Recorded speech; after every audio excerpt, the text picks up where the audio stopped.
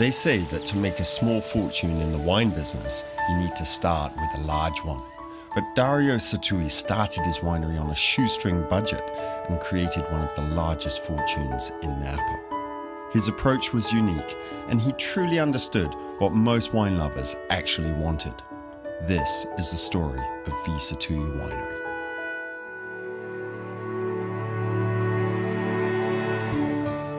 Well, we have a great history. In fact, this year we're celebrating our 125th anniversary of the founding of the winery in San Francisco in 1885. And the winery was first started by Vittorio Sattui. He came from Genoa, Italy, came to San Francisco like most Italians, ended up in North Beach. And he really wasn't a winemaker by trade. Of course, Italians all made wine. Loved drinking. And loved drinking it, but he was a baker. And he had a boarding house, and finally his friend said, you know, Vittorio, you really ought to get in the wine business. Your wine's pretty good.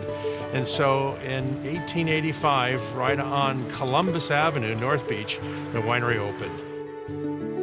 So the Sattui Winery was started in the years just after the gold rush, when German and Italian immigrants came to the West Coast and brought their culture of winemaking to the Americas.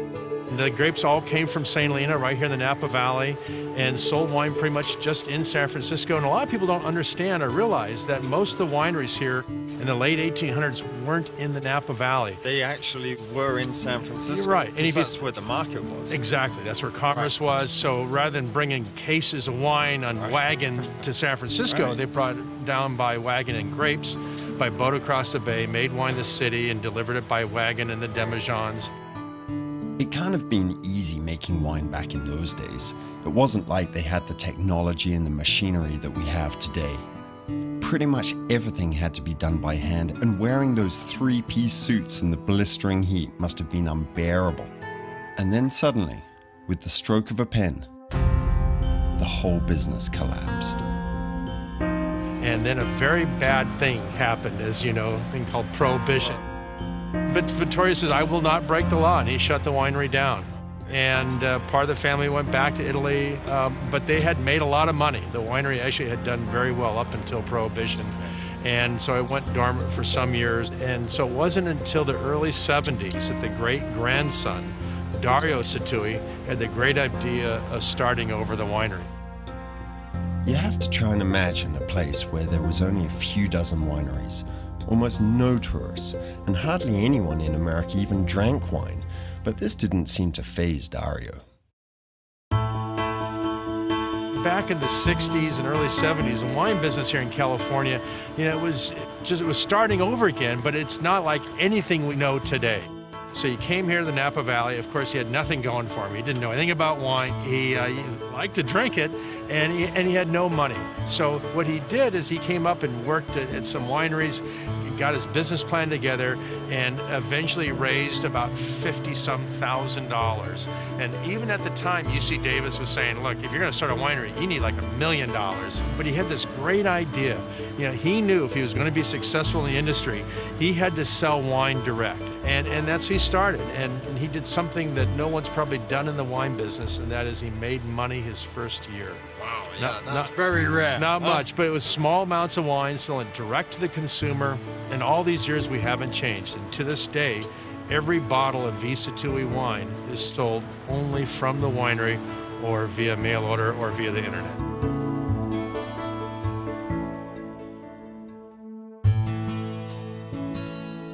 Dario's other big idea was to build a place where people could come and have a casual picnic lunch and relax under the tall oak trees. So he built a deli that is stocked with over 200 different types of cheeses, where all the bread, pasta, and pizza is made fresh daily by the resident Italian chef, and where they have barbecues going on at the weekends and all kinds of fun release parties where the wine really flows. And it was here that Dario showed his understanding of what most wine lovers actually really want. Opus One is not for everyone. Although Dario was off to a good start with a great idea, it wasn't exactly easy in the early days. In the beginning years, you were asking, you know, how many visitors did we get? We got very few. And I've been here close to 30 years, we had to eat on the picnic grounds. It looked like we had customers. Dario's father, who was a retired cab driver, would sit on the picnic grounds, and he would be the shill, to get people to come in. And we'd park our cars in the front of the lot. The employees would. Right. So, hey, it looks like we got a full lot, but they're all employees. And so, because we didn't have any money for advertising, no money for promotion. It was all built by word of mouth, of making small lots of wine, making really good wine, and selling it at a great value. Many winery owners become fixated on creating the absolute highest quality wines possible, and then charge an arm and a leg for them. But another approach is to produce very good quality wine and charge a very reasonable price for it.